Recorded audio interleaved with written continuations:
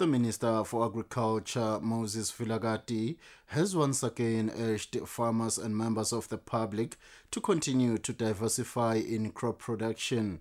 The minister says the government of Swaziland is committed to ensuring that the country is food secured.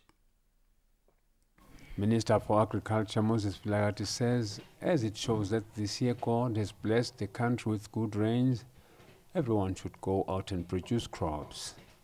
He says producing various crops is nothing new to people, as this has been done in the past. He says it is a good thing that some farmers have come forward to register their tractors with the Ministry of Agriculture to help in ploughing.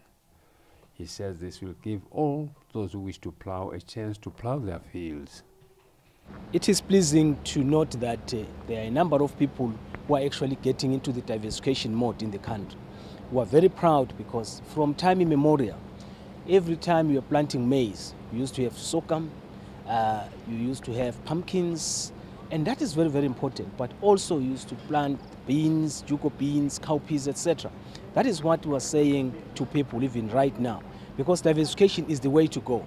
If you lose from one, you are able to gain from the other enterprise. That's why you always want to have a mixed cropping or a diversified cropping. We are still insisting that in the low field, let us all go for sorghum, sweet potatoes, and even sunflower, because we are expending a lot of money, particularly importing sunflower, particularly importing cooking oil, which comes from sunflower. At the same time, we are losing a lot of money importing beans, yet we could be growing this in our own country. So we are saying to people, let's go all out there and ensure that we can diversify. Similarly, with sweet potatoes, we now have machinery which will be able to get some flour from sweet potatoes, which we'll then use to make bread.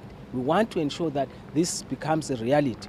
But it can only become a reality if we are able to grow enough sweet potatoes in the country. So we are saying to people, let us really diversify and get into all of these enterprises to ensure that we are self-sufficient. The minister says if it was according to his wish, there could be no field that could be left out of food production. Humphrey Lamini, Kian Msibi, Swazi TV News, Babane.